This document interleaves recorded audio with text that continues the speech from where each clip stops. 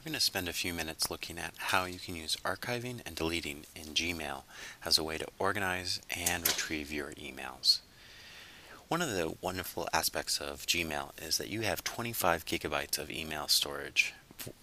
There's really no reason that you'll ever need to delete your email messages in order to stay under the storage quota.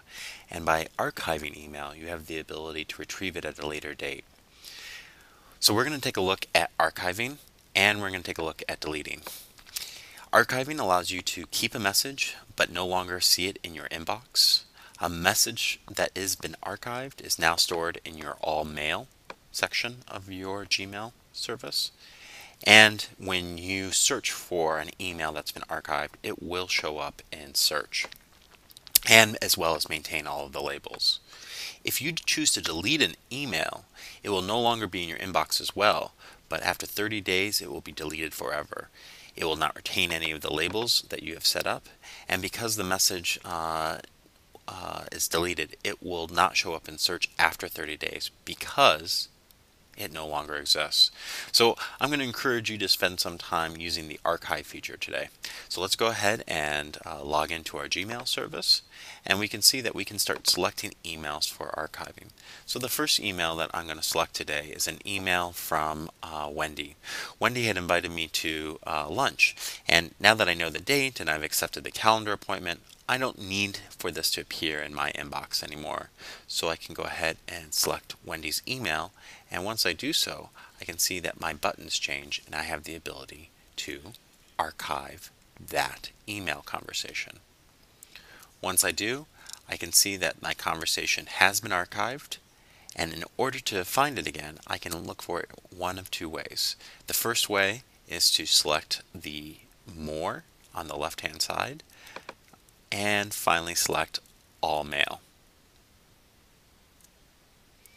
All Mail will show me all the email that I have ever received, including archived email like I've received from Wendy. So that's archiving. The other way to find an email through archive is to go ahead and select, use a search button and select what I'm looking for. And so in this case, I'm looking for Wendy Erickson, and I'm going to go ahead and search. And you can see that this email still exists, even though when I select the inbox, it's no longer there. So archiving is a great way to retrieve email, but to clean up your inbox. However, there may be an occasion on which I no longer want information, neither in my archive nor in my inbox. And one of those occasions might be Google Calendar invites. So if I go ahead and select the items that I would like to delete, I can go ahead and select the delete button. I can see that 4 conversations have been moved to my trash. And now, in order to retrieve them, I can't search for them, nor will they show up in all mail. I'll actually need to go to the label called trash. And in there, I will see all the items that I've put into my trash. After 30 days, these items will automatically deleted and no longer be able to be retrieved, nor will I ever be able to look for them using the search bar. So take advantage of the power and use of archiving. It's a great way to store email and yet keep your inbox much cleaner.